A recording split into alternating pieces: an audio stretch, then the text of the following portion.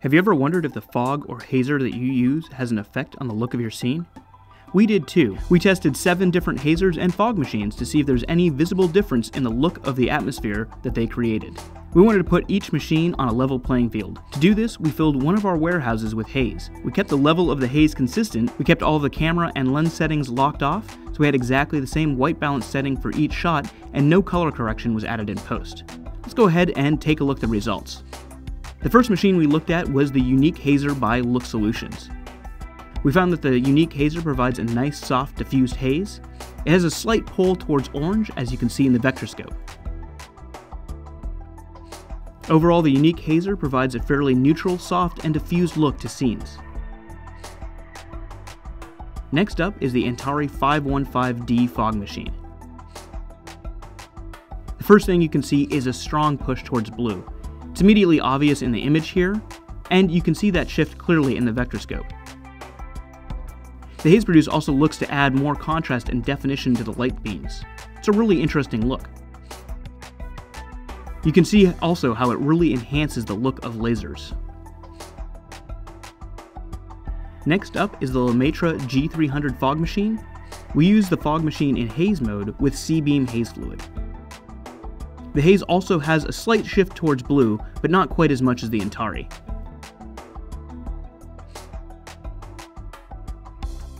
The G300 also created nice sharp light rays and added some nice definition to the laser light scene.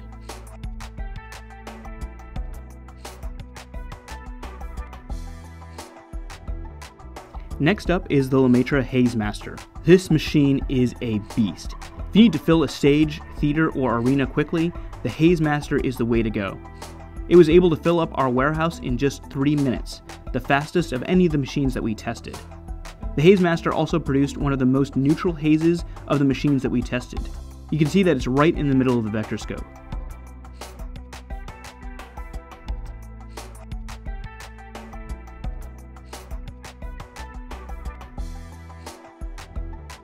The Haze Master creates a nice soft, even haze and atmosphere.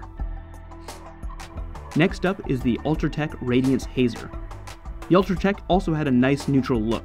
Towards the edges of the light beam, it does start to create a slight blue look, which I find really interesting. Looking at the vectorscope, you can see a very slight push towards blue and cyan. The look of the haze is less contrasty than the G300 or Antari. Overall, the Ultratech Radiance created a well-balanced, soft haze.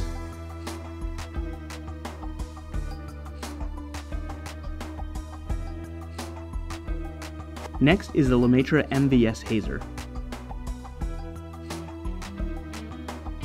The MVS produced a nice, soft, general-purpose atmosphere, as a slight shift towards orange, as you can see in the vectorscope. The MVS has an interesting sweeping feature that distributes the haze. Overall, I feel like the MVS has a nice, soft, even look, great for general atmospheric haze. Last up is the Look Solutions Viper fog machine.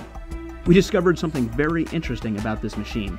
The fog output level determined the color of the haze produced. With the machine set to 60% output, it was a clear shift towards orange. With the output set to 90%, there was a clear shift towards blue. Very interesting result.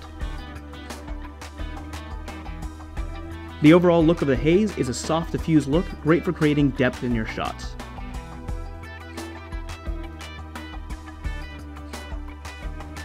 If you want to read more about the tests we conducted, check out our blog post. I'll link to that in the description below. And for more information on the individual machines that were tested, I'll include links to the product pages in the description below. If you found this video helpful, give us a thumbs up. We'd also love to hear about your experiences with fog and haze. Thanks for watching.